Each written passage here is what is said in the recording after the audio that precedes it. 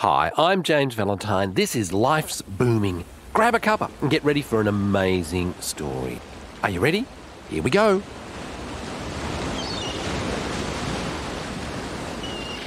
The sun was shining.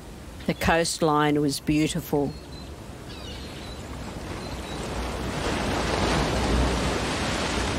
And yet, the nerves built up inside me. Lloyd and I were travelling to choose a design for an engagement ring. It was a perfect day, and yet I have this feeling of uncertainty. Was I doing the right thing? We stopped to view the ocean, and I said to Lloyd, I can't go through with this.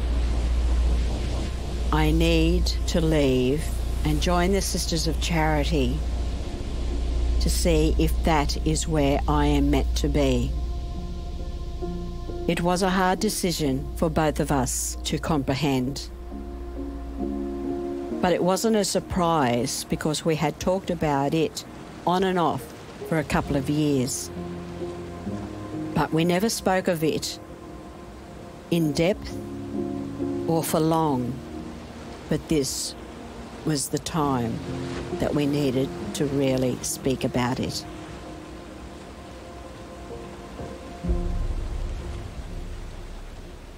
Have you ever been driven by something greater than yourself? A feeling, an instinct, an urge that started out perhaps just as an idea, but manifested itself into something wonderful.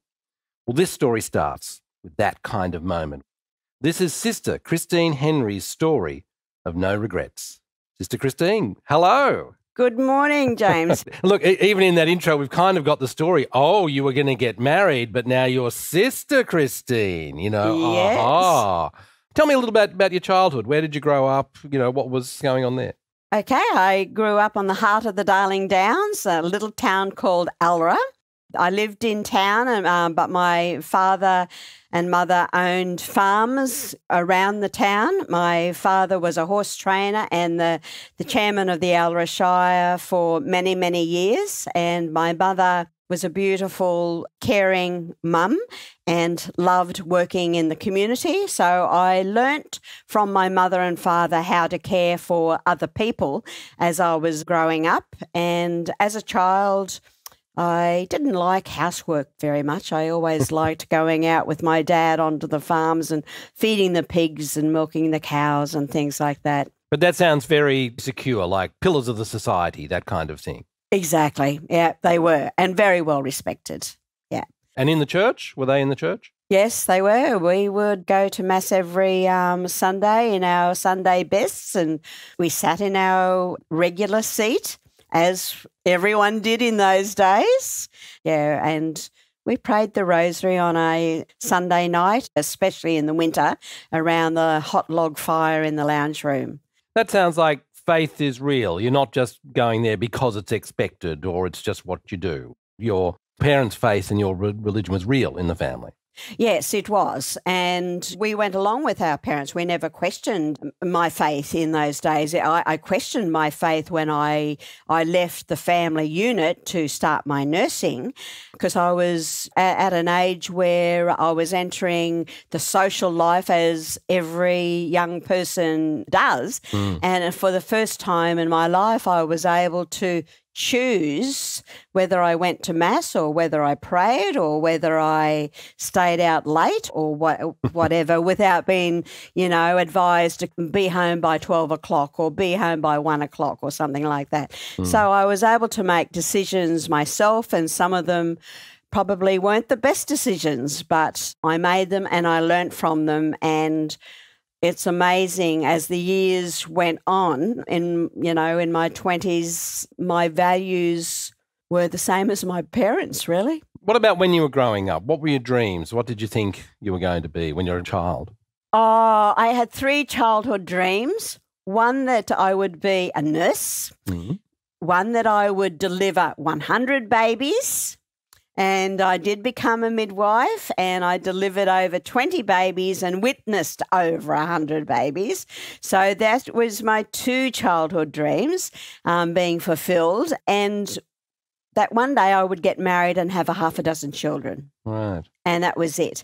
And I was, as I was doing my nursing, I did, as I said, entered the social life as every young person does. And I went out and I had a few boyfriends, and one young man took my fancy, and he was living with my grandmother at the time.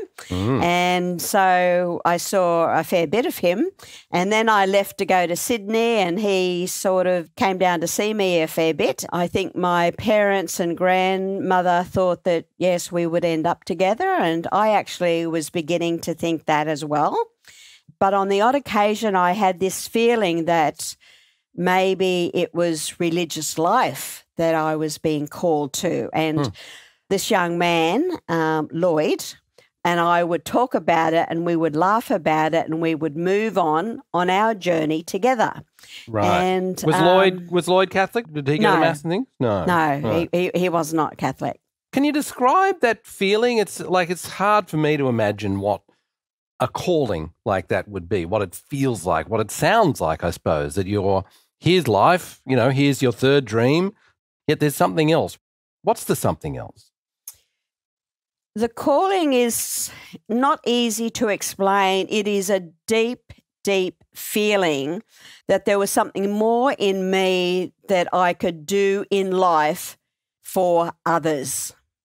I had a feeling that for the first time, I didn't need to be with one person and have my own children, but I could be free enough to be of service and care for a lot of people. And that is to follow in the footsteps of Jesus Christ. And to do that, it was to join a religious order. Now, I trained as a nurse within the circle of the Sisters of Charity, and I did my midwifery with the Sisters of St. Joseph in Sydney. Right. And I had connections with other religious orders too, and it was the Sisters of Charity that I was drawn closely to. So you had seen it, like many of the nursing orders ran hospitals, and, we have St. Vincent's, don't we, in Sydney, a very large major hospital. And so there is that relationship. So you'd seen it. You'd seen what that life was. You'd met those people. You would have met them. Were you educated at Catholic school? Were you taught by the nuns? Yes, the Brown Josephites. I was taught by the Brown Josephites for the first 7 years of my education, and then I went to a state school for my secondary education.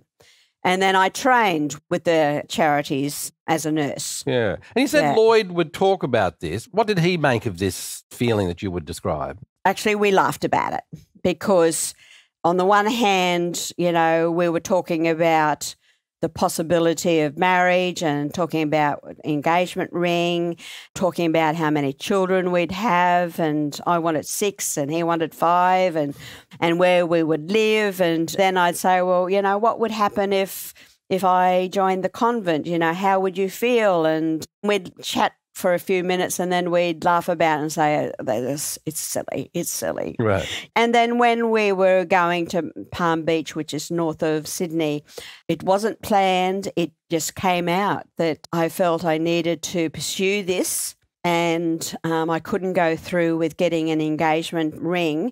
Yeah, I just knew that I had to do it, to join the Sisters of Charity and see if that was where I was to go, because the feeling was getting stronger there. I knew that I loved Lloyd, but this feeling was still very strong there. I mean, I would have thought that it was reasonably natural to find the compromise there. Of course I can get married and have children, and I'll devote a lot of my life to charity work or work within the church and that sort of thing, not to commit to, like you seem to be, it was one or the other, get married or join the convent. There was no sense of a compromise in there? I could not see that at that time. And maybe if I looked at it again, there may have been a possibility, but there is a lot of time. Like I have the freedom all through my religious life, and it's, over 40 years, I have the freedom to respond to a phone call anytime throughout the day to respond to a person in need. Whereas if I have children and a husband, I would not be able to do that. And when I was nursing, before I started the Downs and West Community Support, I was on a regular routine in my nursing career. But since I've left that and work with the Downs and West Community Support, I do have even more freedom in my older age to respond to emergencies and call-outs that I never thought I would ever have. Yeah. Let's go back to those first moments when you join. I mean, already at the time at which you join, it's in decline, isn't it? People aren't joining the priesthood or the sisterhood in the numbers that they once were. What was the reaction around the family and friends? My mother thought that I was brainwashed. My father was very, very sad, very, very sad. But it wasn't until they came down and saw that I was very happy that they started to relax.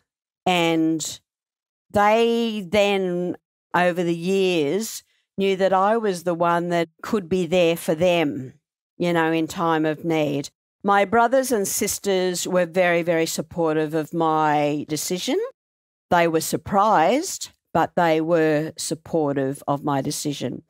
Even though my mum thought that I may have been brainwashed because my dad was so upset, she actually helped me to pack my things to make sure that I had everything that I need and things like that. So, wow, what a poignant scene.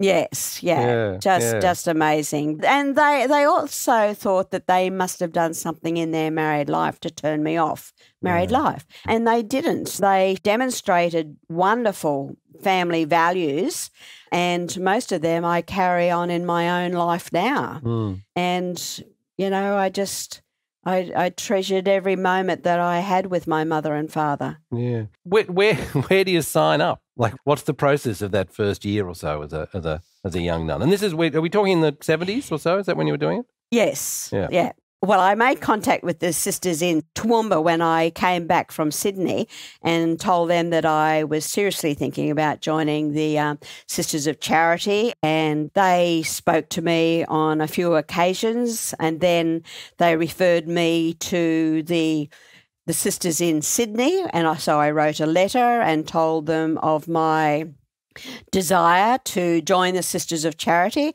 And they invited me to come down, and so I went down and joined the novitiate. So I was a postulant for 6 to 12 months. I can't remember now, it was so long ago. And for that time, and, I was learning how to be a Sister of Charity and learning more about the Sisters of Charity, their charism, their background, how they lived, how they prayed, and things like that. And after a certain time, you then become a novice. So you commit, even further. So it's like a progression.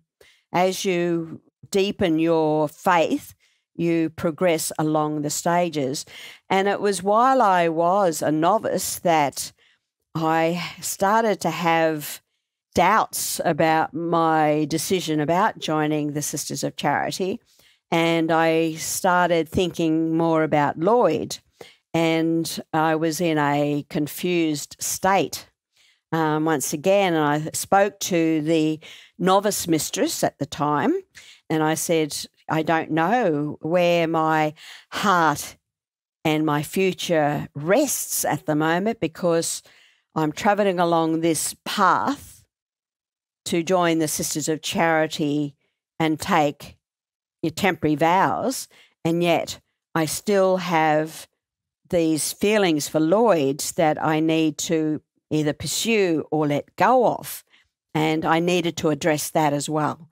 So she said, well, maybe it is time for you to go home, think about it, pray about it, and so I did. Right. I didn't tell my mum and dad that why I was home for an extended time because I didn't want to upset them if I did go back to the convent. I just told them I was home for a long holiday. Right.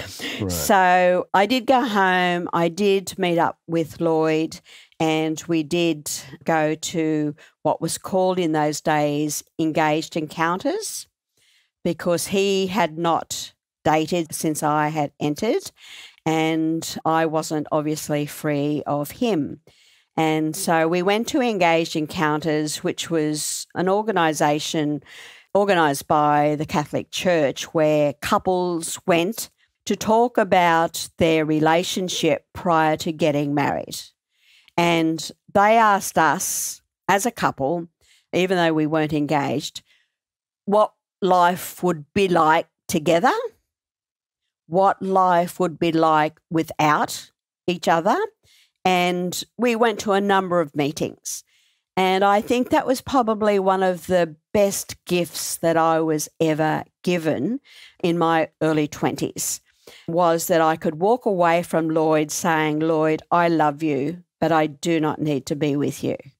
Right. You know, it also freed Lloyd. And he also realised that, yeah, he loved me, but he didn't need to be with me. He married one of my best friends and we remained friends all of their life. Wow. That's a remarkable, I'm struck by how deep your emotional exploration is at this point. And what are you, in your early 20s? I would have been in my mid-20s by then. Your ability to travel into that level of depth. I mean, in my 20s, I was an idiot. I'm astounded at the sort of the way which you would consider that relationship. And obviously, your feelings for Lloyd were not casual. Like, this was a man you could love and marry. You have to grow up. Yeah. When I was young, we had to grow up, and life is very different now. When I was young, my parents taught us how to be independent. I owned a racehorse. I was quite worldly. So you had to grow up and you had to be self-reliant and resilient and things like that. This is a series that we call No Regrets, and we're looking at a moment right here, right now, where you've decided, okay, Lloyd, I love you. I don't need to be with you. You go back to the sisterhood. No regrets? Like, did the doubts continue at all, or was that the commitment was made? I had no doubts or regrets after that moment in time. Lloyd and Sarah came to me a few years later after they married and had their first and only born child. I called him Christopher, and Lloyd handed me Christopher, and I cried because on one hand I thought to myself, this little baby could have been mine, but he was perfect. And I thought, because you don't lose the feminine side of yourself when you join the convent. It remains. But, that was short-lived. And that was a great experience to have the feeling that this little boy could have been mine. It wasn't, and that's okay. Yeah. Because now I've got many, many beautiful nieces and nephews and grandnieces and nephews and children that call me Auntie Chris. I am filled with so much delight when I drive the cars out onto the farms and the kids run out to me and say, Auntie Chris, where's Harry? And I'm not their family member, but they class me as a family member because I'm visiting them so often. So we'll clarify that Harry is your dog, right? Your poodle? Yes, Yeah, Harry right. is my constant companion. Okay, we'll find out a little more about Harry perhaps a little later. Let's stay with Sarah, Lloyd, and Christopher. There's tragedy here, right? There is. What happened? I saw Lloyd and Sarah every year after they married, and they came and celebrated my birthday wherever I was. And this year I was down in Tasmania, and they flew down and they rang me and said, could you come out for lunch with us? And I said, I'll just ask the executive director if I could have an extended time off for lunch. And Bill said yes. And so we went out for a beautiful lunch, the four of us, Christopher, who was 14 or 15 at the time, and Sarah and Lloyd and myself. We had a beautiful lunch, took lots of photos, and I came back. And a few hours later, I got a phone call saying that there was a terrible accident and a young boy, Christopher, was asking for me. So I had to go to the Launceston General Hospital. Christopher was there. His mother had passed away at the accident, and Lloyd was critically ill. Wow. Yeah, they were on a bridge that was on a curve, and a truck was coming down the hill and actually couldn't take the curve and push the car into the railings of the bridge. So Lloyd took most of the brunt of that accident, and before Sarah died, she told Christopher to call me. He called me and I stayed with him at the hospital until his grandparents were able to fly down from Sydney. And yeah, so that was a tragic accident. And Lloyd died? Lloyd died a few days later. Wow.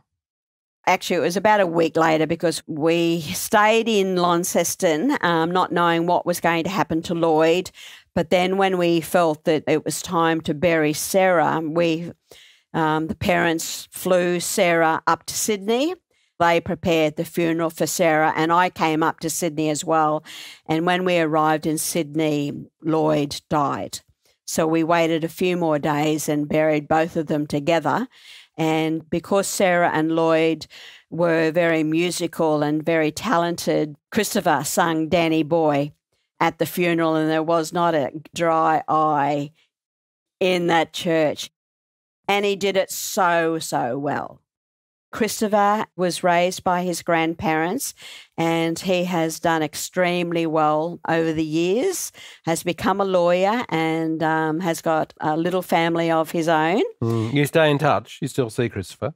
I do. Yeah. I do. Yeah. I will do that until I die. So wow, what a, it's sort of, people die in car accidents, it happens, but it's just, what a tragedy. What a, the bringing the story together of your relationship, and what a beautiful friendship that you had, that you were able to, that Sarah could accommodate your friendship, in that way. It's incredible, there was no jealousy or anything on my side, and it didn't appear to happen with Sarah as well, Well, you have become a nun. That's putting you in fairly safe territory. Well, that's right. Exactly. Yeah, no, I was delighted for Sarah and Lloyd that they found each other and had a very happy life. Yeah. Very happy life. Wow. And that their last meal was a very happy family gathering and lovely photos. Christopher had beautiful photos of that last meeting, with the four of us and with the mum, because I took some of the photos of the three of them. And when he came back to Launceston to see me, which was about 12 months later, he wanted to go back to the scene of the accident. And I'd never gone back to that where it happened. He wanted to go back, and he bought all the photos.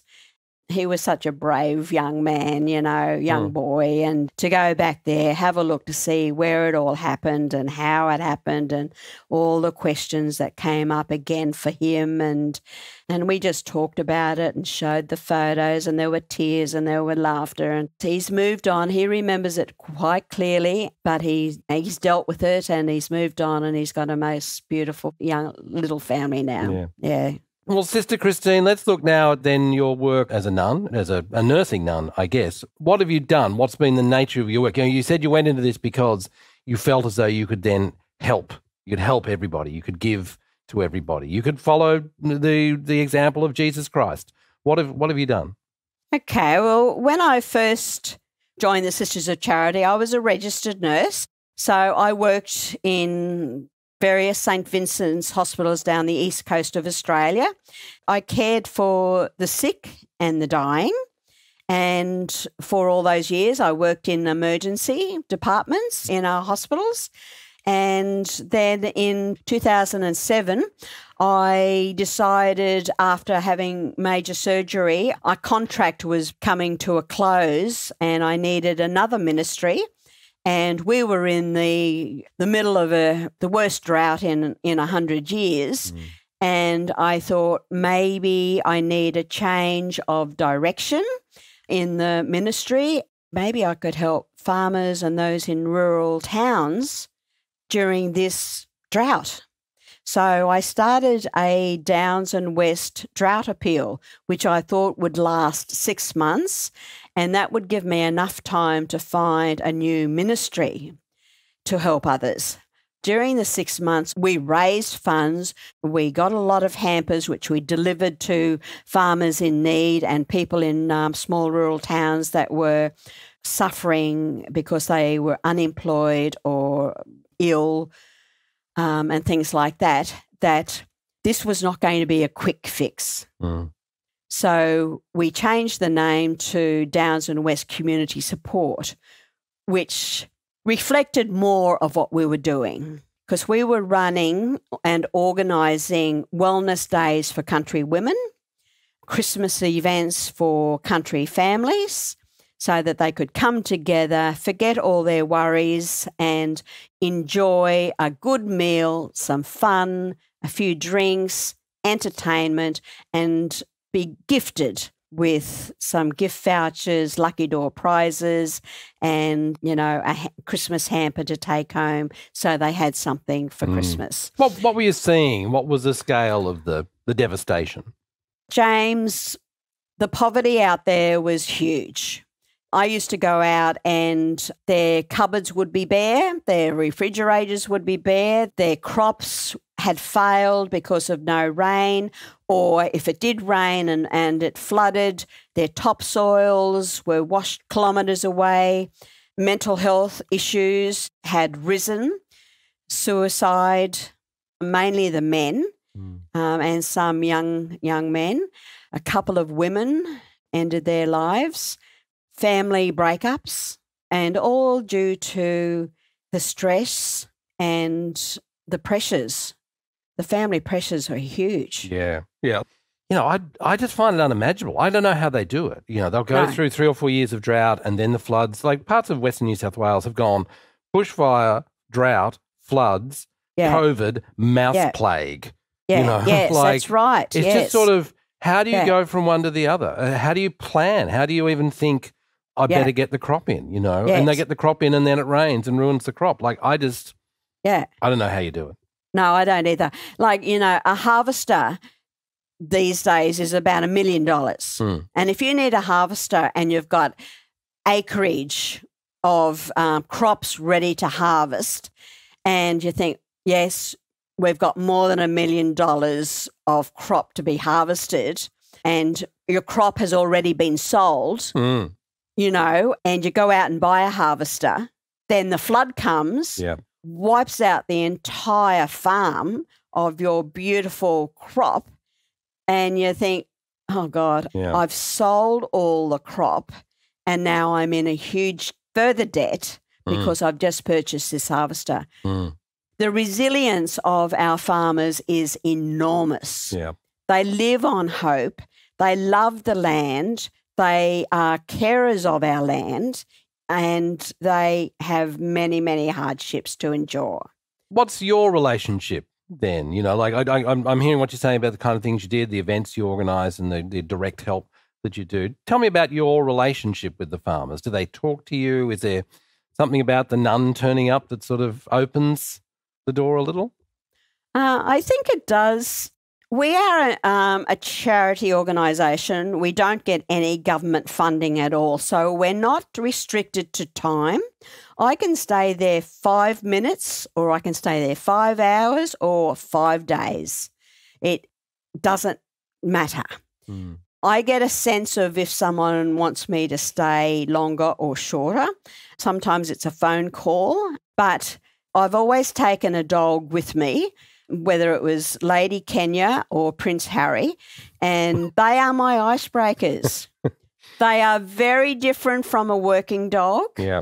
And a farmer will sit on a old log and I'll sit down beside them, or we'll be walking along the dry paddock bed, and the farmer will kick a rock and I'll kick a rock, and there'll be not a word said, and then we'll sit down again, and Harry will jump up on the log and walk over and sit on the farmer's lap.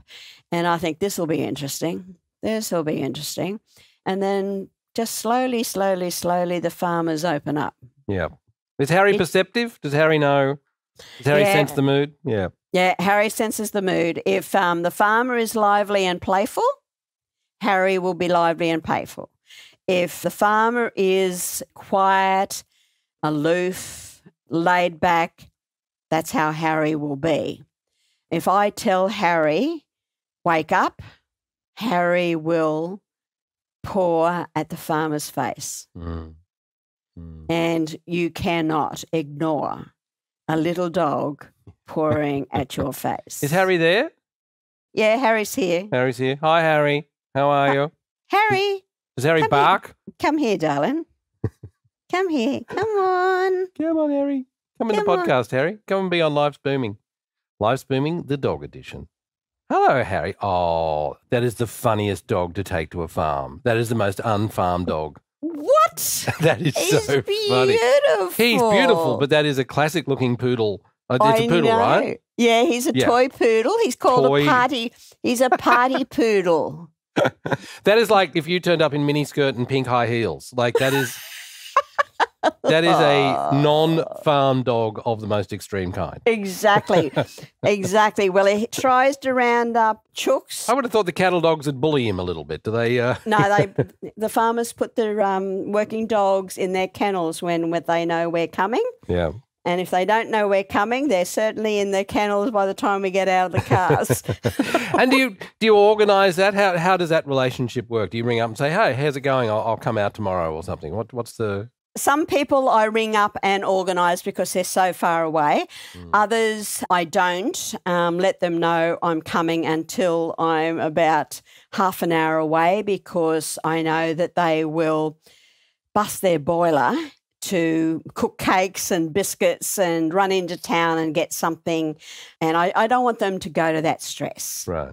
I'll take out some cakes and some biscuits and, a carton of coffee or whatever, so that I bring what we need to eat for morning tea, so because they may not have anything. And so. Yeah. And you're driving all over Queensland doing this? Southern Queensland. I go out as far as Thargomindah.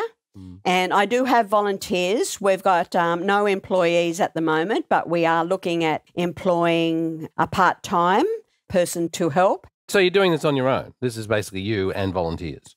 Yes. Yeah. Yes. Yeah. This is I hate the modern phrasing of this, but how do you measure the impact? What impact do you think you've had on families through Southern Queensland? It's hard to assess. We can only assess by the beautiful comments that we get from some people. Some people we don't receive comments from, but we do know that we've had an impact because, their tanks may have been washed away in the floods, and now with the rain, a few years later, their tanks are full. Yeah. So without them saying thank you very much for providing us with the money to buy the tanks, we know that they're not having to buy water. Yeah. Practical help. We try to help in a practical way. Yeah. Sometimes it's a Band-Aid, putting a Band-Aid on a huge sore, but it provides a bit of hope that someone in the city or people in the city prepare to give a lending hand to those in need. Yeah. It just lifts their spirits, and we do. And that's the Aussie spirit, to reach out to those in need. What do you love about it? Tell me what brings you the most joy in doing this. I love the fact that I have the energy and the creativity and the enthusiasm to still be able to reach out to those less fortunate than I am. And if I'm not able to help them through the Downs and West community support, I have a huge network of people in different specialities that I can refer individuals to once I have their permission to refer them on. Mm. And so I can be the instrument to get help for individuals because some of them are just too tired to actually ask for help, to get help. Some of them don't know where to get help.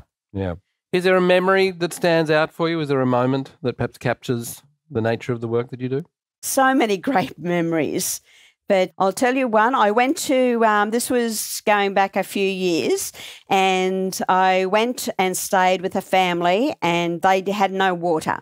So we used to have to wash our faces and hands, and we didn't shower for a few days. And it was summer. It was before Christmas. So you can imagine not showering for a few days. And one day, the wife came to me and said, Chris, we're going into the closest town today. Bring your togs, your towel and your toiletries. We're going to the pool. I grabbed my togs and my towel and my toiletries and we went into the local pool, and there was a lineup of people going to the pool. Little did I know that they were going to the pool mainly to have a shower. Mm. So we all showered in our togs because they were all open showers. So I went in and I had my shampoo and my conditioner and I had my moisturiser and shower gel and everything. One of the little girls came in with me. She was standing in the shower beside me showering, and she ran out of the shower and I heard her whispering to her mum, and she says, Auntie Chris has got shampoo, Mum. Can I use it? And anyway, her mum said, yeah, ask Auntie Chris if you can use the shampoo. So she used my shampoo and the conditioner and the shower gel. And then I went outside and I used the moisturiser. And I didn't realise that they were using Sunlight soap. Mm. Here I was coming from the city, and I had my shampoo and my conditioner and my shower gel and they had Sunlight soap. Yeah. And you've really got to walk in their shoes to know exactly how they're living and what they're doing without to survive. Yeah. Yeah. And I think, okay, if they can live with washing with Sunlight soap and washing their hair with Sunlight soap, maybe that's what I should be doing too. Because we often make the assessment from afar, don't we? We go, I know what you'll need. Yes. But then there can be that small thing that will also make a huge difference. Shampoo. Absolutely. Yeah, absolutely. And this was, when I was beginning to go out, it gave me an idea on what they actually needed and not what I thought they needed. Yeah, right. Wow. What a life. Yeah. What a life. There was a beautiful family out there and they had beautiful long blonde hair. The mother too had beautiful natural long blonde hair and the two children had long blonde hair. And when I went out the next time, they had very short brownish hair. And I said, oh, what happened to your beautiful long blonde hair? And the mother said, we could not keep their blonde hair blonde because the water that they were using was from the dam, and the dam water is brown. Right. So their hair turned brown. Wow. So they actually cut their hair because it was dry. The hair was dry. The colour was not good. But, things like that. And things like that, that's, and it doesn't trivialise what they're going through to realise that that's the kind of thing that can be quite crucial or quite painful, or the straw that just brings you down, like the final sort of thing. Yeah. And yet they don't complain about it. They say, okay, well, this is fact. How do we manage this? How do we cope with this? So they go to Sunlight soap. If something's broken down and it's not critical that they fix it, they work out how they can actually live without it. Mm. How do you cope with all this? You're giving, you're hearing the stories, you end up carrying the burden of those families and those stories. How do you cope with it? I'm fortunate enough to be able to come home and debrief with a counsellor And so that I don't carry all that burden on my shoulders, I am able to offload it, learn from it.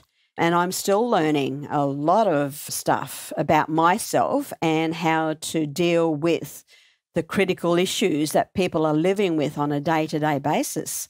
And I guess from a very early age in nursing, we had to separate ourselves from the issues that patients came in with. We had to be a part of, but apart from. And that was part of our nursing education as well. So that held me in higher, whatever. How many kilometres do you think you've travelled? Thousands and thousands. Hundreds of thousands. Hundreds of thousands. Yeah. How far have you travelled from the girl who's thinking about getting married? Oh, my goodness. Yeah. Countless. Countless lifetimes. Yeah, countless lifetimes. Yeah. But I don't get a sense of regret. No, I've got no regrets. I probably would do very little differently if I had my life over again. Yeah. Sister Christine, what a privilege to meet you. I'm really moved. Oh, thank you. I'm getting a little bit choked up because it's a great story and I've sort of been holding it together through the whole thing. But it's a really beautiful tale. Thank you so much. I was just thinking, like when we began, I said, what should I call you? Sister Christine. You said Sister Christine, or then you can call me Christine. I felt no sense of wanting to call you Christine. It's sort of the respect of your position is that you are Sister Christine.